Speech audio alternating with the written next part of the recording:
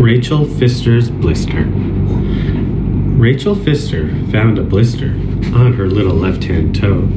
Just a tiny little blister, but she thought her mom should know.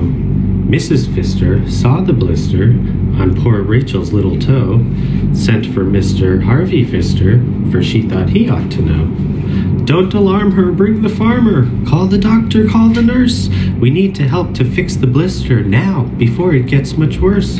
Find her brothers and some others.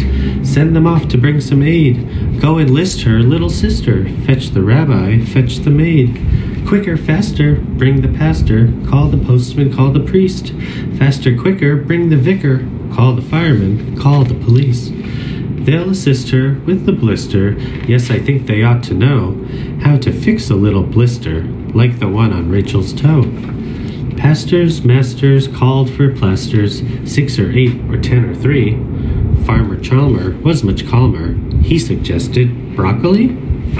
Dr. Proctor said, concoct her up an herbal remedy, while the policeman and the postman both advised a cup of tea. Rachel's brothers and some others swore that ice would do the trick, but the fireman, Roger Byerman, said that heat would cure it quick. Vicar Wicker called for liquor. What he meant was lemonade, while the maids and ladies bickered, and the priest and rabbi prayed. Well, they tried them, they applied them, one by one to Rachel's toe. Darling daughter, is that better? But each time she answered, no. This is irksome, this is quirksome. Surely someone ought to know. Surely someone can assist her with the blister on her toe. Call the palace, ask Queen Alice. She's the smartest, that's for sure. So they called her and appalled her with their tale of Rachel's cure. Fire and ice and tea and spice, exclaimed the queen. Such silly tips. My advice is quite precise. It's, listen up, use your lips.